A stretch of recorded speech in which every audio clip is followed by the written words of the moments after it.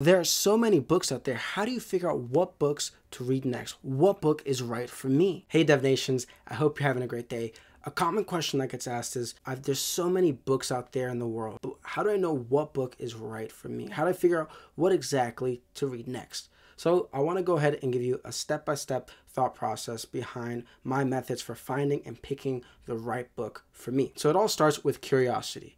Curiosity is vastly important because you want to be interested in the actual book and the topic that you're reading. So you can get as broad as you want. In this case, let's say we're interested in biology. Biology is still a very vast topic, right? So we can just go ahead and pick up really any common books that relate to biology.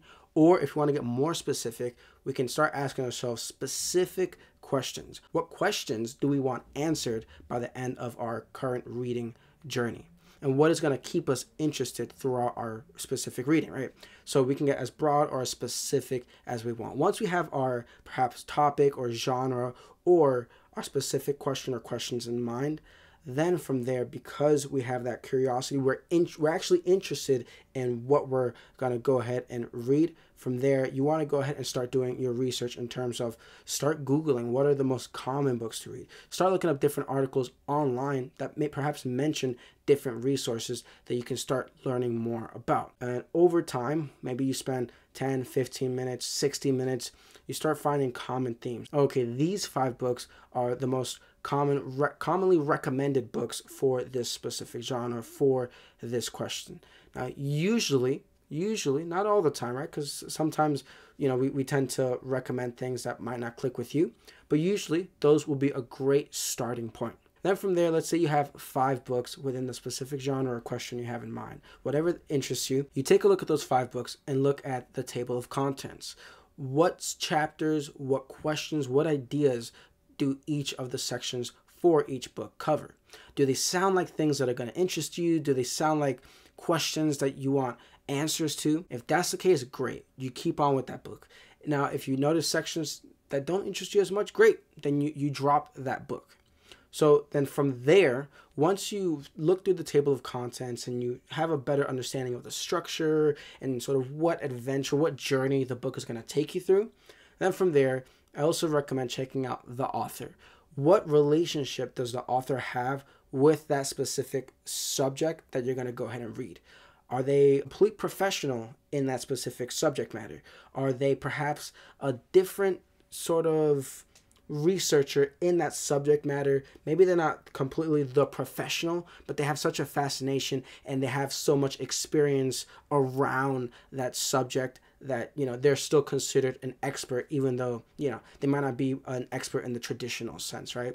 Or maybe they have a completely different perspective and they're a newbie in that specific subject, but they're coming at it from a beginner's perspective to give you that slightly different perspective, right? Figure out what exactly the author brings in terms of value for researching and adding to their perspective for the overall book for that specific subject. Because if you're reading a psychology book by perhaps someone that is a musician, it might not connect. It might because maybe they're a music therapist, right?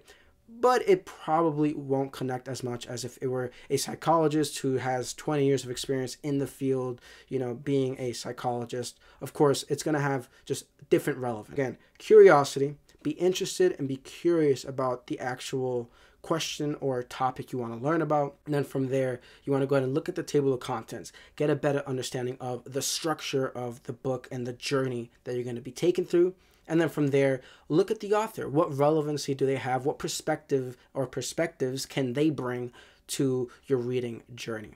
Then from there, I think some added bonuses might help in terms of if you don't have access to the books maybe at a library, you can go on Amazon. Amazon, they allow you to, not all the books, but they allow you to go ahead and take a peek, take like a preview look into the beginning chapters of a book, and you can usually find the table of contents there. If not, you can also check out Google Books, and that usually gives you at least a breakdown of the overall chapters in the book. Even though it might not give you the specific pages, it usually gives you a breakdown of our intro, chapter 1 to 10, and then, outro or something like that. So those are really great resources to use when doing some research and trying to figure out what books are the right ones for you. And of course, you're not always going to have a specific interest or specific question in mind. And that's okay. Sometimes the right book just finds you. Put yourself in the situation of maybe just getting some inspiration. You know you want to start reading, but you're not exactly sure what you want to start in next. That's fine. That's great. Then part of that process is, all right, you put yourself in a situation where you go to your local bookshop, you go to your local charity or thrift shop, go to the book section and enjoy the adventure. Explore. See if there's a specific title that really calls your name. See if there's some specific book art that really just calls to you and inspires you. Maybe that starts getting your interest. And then from there, when you pick up the book, you look at the table of contents and you say, you know what? This sounds like something I'd be interested in. And then from there, you start getting more and more intrigued and you start enjoying the adventure of the book. So it's okay. Sometimes you're not always going to have an interest at every single moment in time. Allow yourself the opportunity to get inspired and to develop an interest or develop new interests throughout life, because there's so many different things in the world. So allow yourself to get inspired by putting yourself in the situations of being at the bookshop, going to a charity shop, going to your library too. If you can't afford to buy the book, that's fine. Go to the library. You can go ahead and rent out books or just sit at the library, walk around if you want to, and see if anything really calls to you and seeks you out. And you never know. Sometimes I found some of my favorite books just by walking around the library or a shop and just, wow, this looks really interesting, right? Or I've found some even more really cool collectible things in terms of books with authors' autographs in it that I never thought I'd find. So they're really interesting. Really fascinating and fun way to find new books and interests is just by exploring, being open for the adventure. And don't put so much pressure on yourself either in terms of finding the right book. Sometimes it just finds you.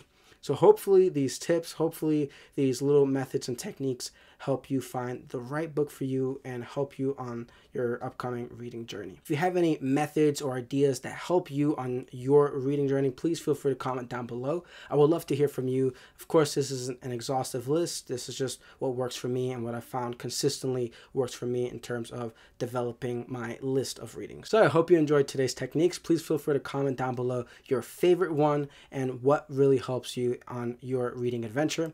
Remember, today's a great day to have a great day, so have a great day, and thanks for watching.